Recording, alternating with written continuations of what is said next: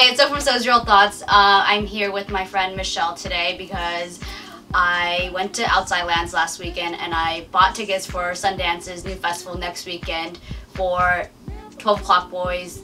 This is Martin Bonner and Cutie and the Boxer, but I could not make it, so Michelle went for me, and she's going to be reviewing or giving you a little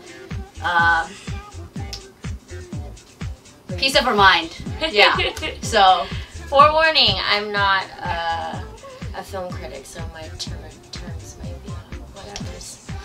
Okay. So 12 O'Clock Boys. Yeah, 12 O'Clock Boys was, I think, shot beautifully. And I think that it had a lot of potential to be... It looked really interesting. I mean, the shots, the shots and the trailers were amazing, and it definitely translated over the documentary, but I think that story-wise it could have been a little bit more developed as far as it following Pug and Pug being kind of like the gateway into the dirt bike game or whatever. Even though it was shot over a 3-year span, I think,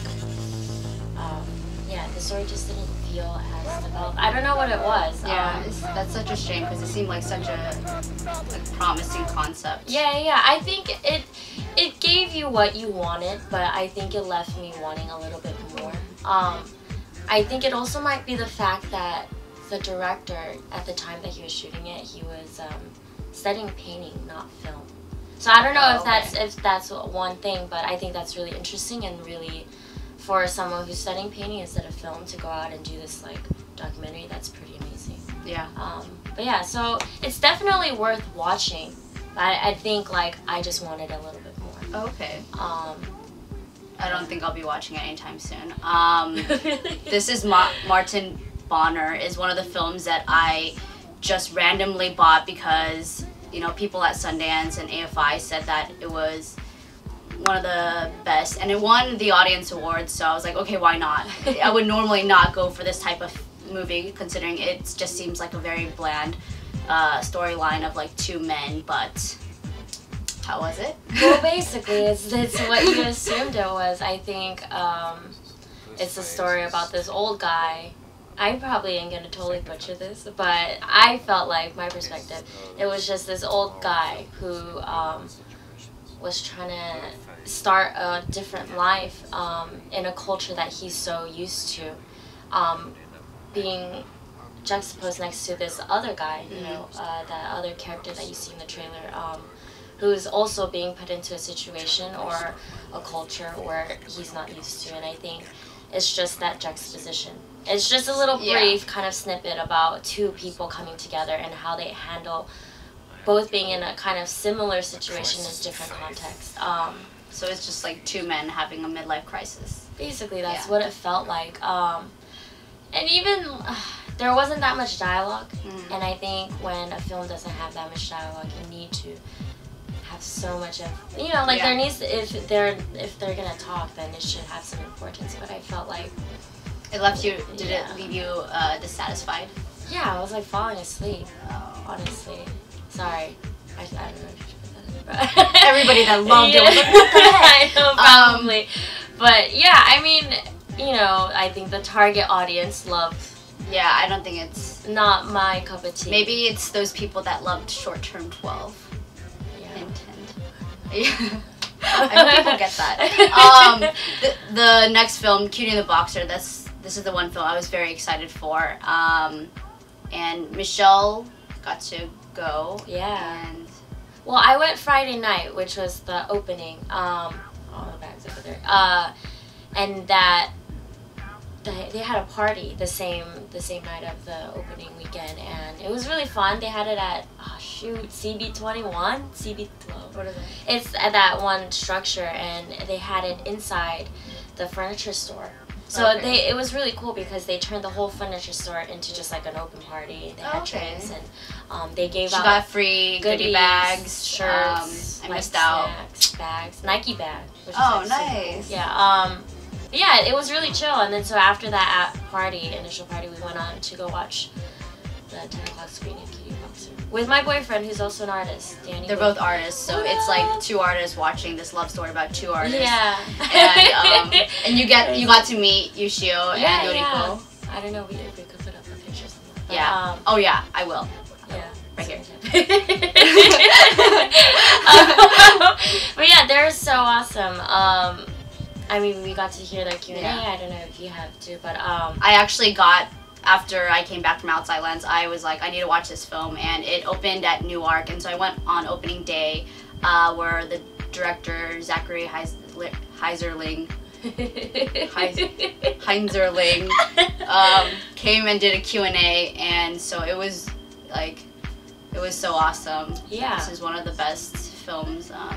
I think they said that the movie was shot like in over a span of 5 years. He did it on his off time, like on the weekends, or like this was his side project, because he's a cinematographer full time, or like whatever, doing other projects, and you can tell that he is a very great cinematographer. Yeah, like, the it's shots so beautiful. were It's so crazy. awesome, like in your face, Yeah. so intimate. Like colors were Like the on opening point. shot is Yeah. of Noriko brushing her hair, and it's like, So lovely. I was like, whoa. Yeah, no, I think it was definitely a success because the characters themselves, they're so strong. Yeah. Even though one might seem more timid in the beginning or whatever, I think it was kind of like a fail-proof story because of how interesting Yushio and Noriko are. And I love how the story develops. It seems like something major really happened within the story, and it happened naturally. It wasn't forced or anything, and that's sort of like how I felt. I mean, what really creates a good story, you know, a good character, and you see them kind of develop and have a major shift. I actually got to ask Zachary a question, if in the 5-year span, if he ever got to paint with them. And he said, sadly no, but he got to like punch. Yeah. And I guess like they used the sound of his punches to like cheat one of the shots. Oh really? Yeah. And so I thought that was interesting. But it's like, how could you not paint with them the entire time? And yeah, I love the premise. It's just like, I feel like it was one of those films that what he intended to make about them, it turned out exactly. Yeah. Because there weren't any like surprises or anything. It was just this nice, like, very natural portrait of these two artists really struggling. And after they showed the film, Yushio was like, really? What the heck is that? Like, because he wants to focus more on him. Oh, you know? yeah. And so there's that shift of Yeah. Noriko becoming that star. And I like that because she deserves it. No, I think that's kind of like, well, for me, I felt like that was the most interesting thing, is that the director probably went in with an incentive to shoot Ushio and this big star, but you see this kind of like really strong backbone, Noriko, and how she kind of veers off and becomes the shining light. And she, like, even with her gray hair, she looks so young. What the heck? How does she look so good? I mean, I think just because of association with Ushio, she looks.